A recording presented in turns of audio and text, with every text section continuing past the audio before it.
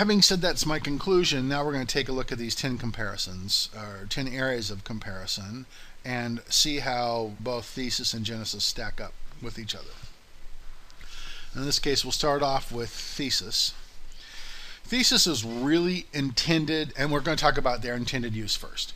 Thesis is really intended to be used alone, right? It's not intended to be customized with a child theme. It was designed and developed to be customized in and of itself. The first level of customization, of course, is the hundreds of theme options that are available to you with Thesis. But then it has a system for adding code snippets that are separate from the theme itself. And so that's really how Thesis is intended to be used. And if you're familiar with Thesis, this is going to be very familiar to you, right? These are the two sites that I'm using for this comparison. One is sbywhfinal.bybtutorial.com. This is a Thesis site that I developed for the class that I just finished teaching here a month ago. And then sbywhfinalagency.bybgenesis.com. This is the demonstration site that I developed for Genesis for the class that I'm teaching right now. And I'm going to refer to these two sites repeatedly throughout this seminar. Each of these sites is essentially identical. That is, they have all the same content, the same images, the same number of pages, the same organization. They differ in, this is a customized version of the agency child theme for Genesis. And this is Thesis, customized using my BYOB Thesis plugins.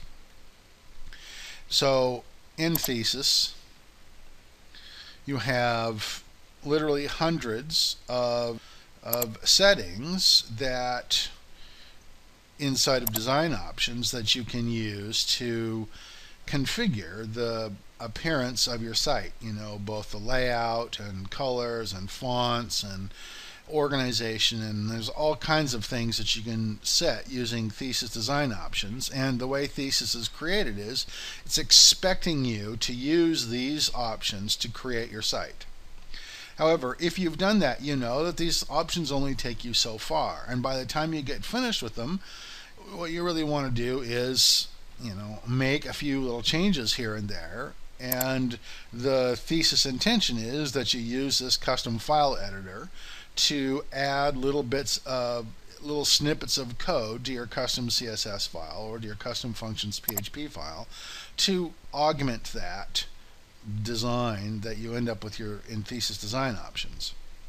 And that's Thesis's intended use case. On the other hand, the Genesis intended use case, Genesis is intended to be used with a child theme. Now, if you don't know what a child theme is is essentially a theme that augments or changes another theme. Thesis came up with its system of customizing themes a fair bit before WordPress came up with this child theme system. And the child theme is WordPress's way of trying to solve the same problem that Thesis does with the custom folder and custom CSS and custom functions PHP files. WordPress came up with a system that allows you to create a child theme, and it was originally imagined as a way to make minor modifications to an existing theme. So if you were using a theme and you wanted to change a font style or a font color or something like that, rather than simply hacking the themes files, what you would do is create a child theme that had those minimal changes. And then what WordPress does is it reads the child theme first, gets all the information it needs from that, and then if there's anything else it needs, it goes to the parent theme and gets all the rest of what it needs from the parent theme. And so the child theme takes precedence over the parent theme, but the child theme doesn't operate properly without the parent theme. And that's that child theme parent theme relationship. And if you want a more thorough explanation of that, I recommend that you come back here to the series that I'm teaching. And this video I just recorded last night, so it's not actually available for viewing right now. But in lesson 6 of Build a Professional Website Using Genesis and WordPress, in the next day or so. This will be there. I have a whole section in lesson 6 on what a child theme is and how child themes relate to parent themes and that sort of thing. And so there's a more thorough explanation of that here in this second video, lesson 6 of Build a Professional Website Using Genesis and WordPress. Okay. Genesis is intended to be used with a child theme. There is no real possibility for customizing Genesis's appearance without using the child theme, and really all customization is done using the child theme. So the intended use is not really to use Genesis as is. Genesis is intended to be used as is with a child theme added to it. Thesis is intended to be used as is, and if you don't like the range of choices in its design options, then it's got a system for adding code snippets that allow you to make minor modifications to that. Okay, number 2, comparing via child themes. Now, we'll start with Genesis in this case. Genesis has a very large set of well-designed, mature child themes. It has nearly 40 of them on the StudioPress site itself, which are all supported by inside their forum. And then I've seen a site that lists another 100 or so that are available via a variety of personal and private websites. So there's quite a large selection of child themes available. And those child themes are very mature. They're very well developed. The child themes follow the WordPress child theme system exactly. So if you already know how child themes work in WordPress, you know how child themes work in Genesis, because it follows that system exactly. And a large number of those child themes are well supported in the forum, and it has several responsive child themes. So if we come over to StudioPress for just a moment,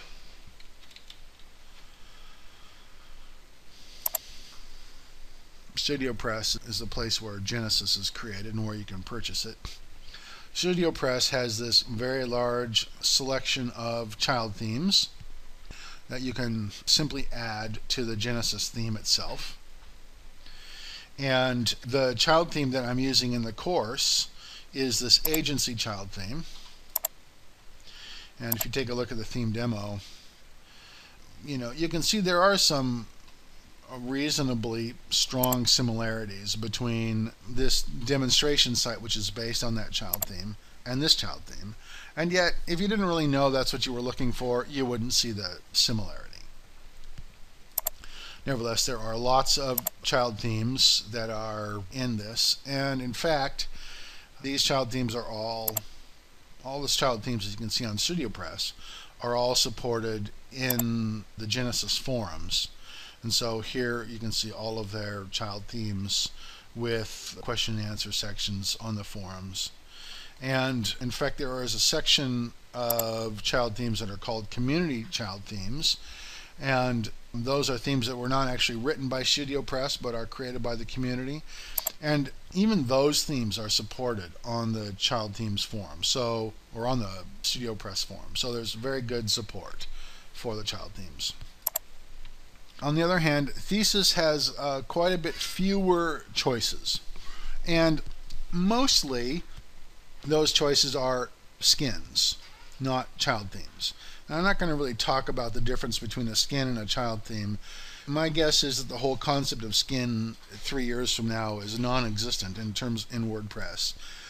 A couple of years ago, there were a couple of competing ideas about how to make changing a theme upgradable. That is, how somebody can customize a theme so that it meets exactly what they want and still be able to upgrade the underlying theme without losing the changes that they made. And Thesis' solution to that was the custom folder with custom functions PHP and custom CSS. And Thesis stores all of your customizations inside of that folder. The WordPress then came up with this concept of, and that's essentially what we mean by a skin. The concept of skin has developed a little further because Thesis up until 1.84 didn't actually support child themes. And so, since there were skin authors who wanted to be able to easily port their skin to Thesis and wanted people to be able to buy it and easily install it, they created this thing that they called skins. But I'm guessing that skins aren't going to exist for very much longer, and that you're either going to have the standard Thesis customization for a site, or you're going to have child themes. Historically, there was no universally method of creating a skin.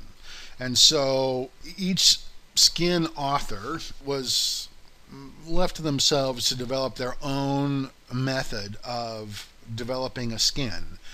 And so, which ended up being that, every skin author did it differently. And there was really no standardized system for doing it, which is kind of problematic for a skin user, because if you were using one skin for a while and then decided you wanted to switch to another skin, you had to learn that skin system in order to make that switch. And that all changed with Thesis 1.84. Thesis 1.84 introduces full support for the WordPress child theme system, and you can now create a child theme and install a child theme for Thesis in exactly the same way you would do it for WordPress. But there's actually not very many examples of that available currently. And none of them are supported on the DIY themes forums, right? Whatever support there is for those child themes happens at the theme author site, and some of them are undoubtedly great at support, and some of them are probably not great at support. It's not as reliable. And then finally, there's very little support for responsive child themes. Now, I forgot to mention that Genesis has many responsive child themes, and in fact, this is a good example of a responsive child theme. A responsive design is a design that responds to the size of the browser window that's viewing it. And so you can see that as I move this, what we see changes, right? And the page is never cut off. It just changes from, 3 columns to one thing stack and all that sort of stuff. And if we go to a different page, actually, where we go to our About Us page, you can see that the sidebar drops down now, down below, and this whole thing just gradually smaller and smaller, although the font all stays readable. And this is what's called a responsive theme. If you compare that for a moment to,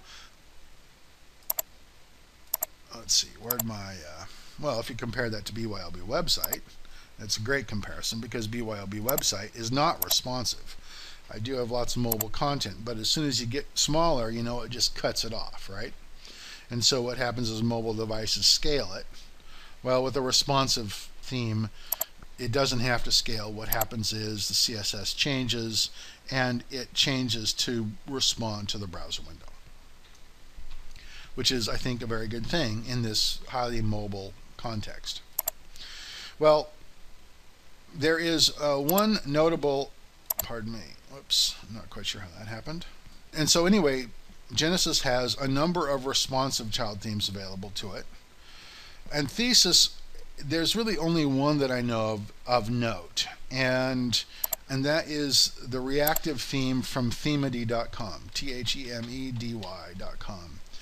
This is a site developed by a guy named Mark Hodder, who I don't know personally, but who does really excellent work. And he has created this theme called Reactive, which is a mobile responsive theme that actually works in both Thesis and Genesis. Whoops, I'm grabbing the wrong thing again.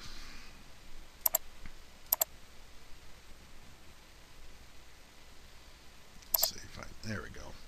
So you can see what happens. It just shrinks itself and readjusts itself for the width of the device. This is really the one good example of a theme of a child theme in Thesis that is responsive. I'm starting to teach a class on May 10th on creating a responsive child theme, and while this responsive child theme is not completed yet. What is it? It is Thesis responsivechildtheme.com. This is the one I'm developing as the demonstration site for this course. This is based off of an open source design that show you the main point of showing you this. This is a work in progress. It's not actually ready yet, but this is a thesis site that is responsive. Well, it is a thesis site that was responsive for whatever reason. I don't know why it isn't responding now. I'll cut that out of this presentation, but this will be a responsive site that, and I guess more to the point I'm trying to make about it is I will be teaching a course in how to create a mobile responsive site or a mobile responsive child theme for Thesis, and this is my working example that I'm working on at the moment. Okay. So, however, to date there's little support for responsive child themes.